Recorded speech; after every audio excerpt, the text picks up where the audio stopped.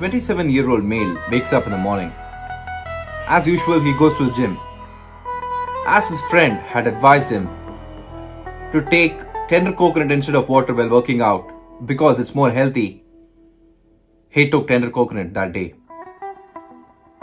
He was working out as usual. After 45 minutes, he became sick all of a sudden.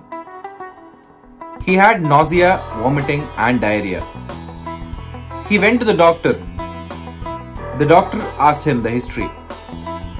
He said everything was as usual. The only new thing was that he had consumed tender coconut while he was working out. But you and me take tender coconut water, isn't it? We don't get sick like that. The doctor inquired further and came to know that the vomit was blue in color. The doctor suspected copper sulphate poisoning. But where did the copper sulphate come from? Let's see.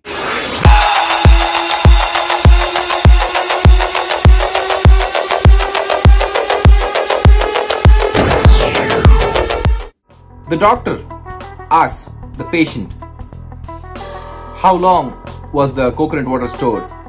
He said it was fresh. I just opened it in the morning and put it in my bottle and went to the gym. Then what could be the cause? Then the doctor inquires, in what kind of bottle did you store it? And he shows you this one, this bottle. This bottle is made of copper.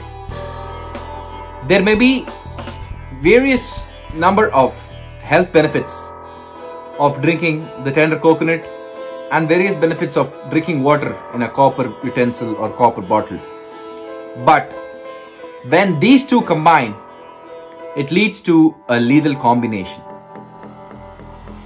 You would have studied in school saying that copper Cu2 plus reacts with sulphate SO4 2- to give copper sulphate, which is a beautiful blue colored salt.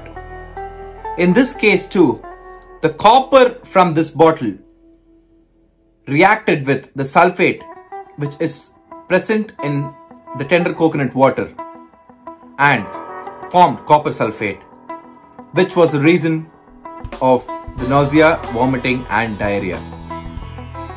So the next time you think of storing some other liquid in the copper bottle, remember it isn't inert and it can react with the liquid. So use the copper bottle to store water and only water and nothing else. That's it guys. If you like the video, do subscribe Nixapian. This is Vishy signing off.